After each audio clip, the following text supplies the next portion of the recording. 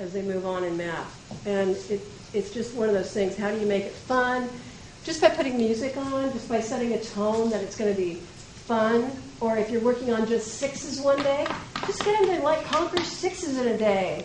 Do them when they're lining up. And on the web, there's tons of songs about math facts and rhymes, like, 6 times 7, pull up your socks and tie your shoes. 6 times 7 is 42. And it's like in Colorado, you can go, who's John Elway? He was a Bronco. What was his number? 7. It takes 2 John Elways to beat the San Francisco 49ers.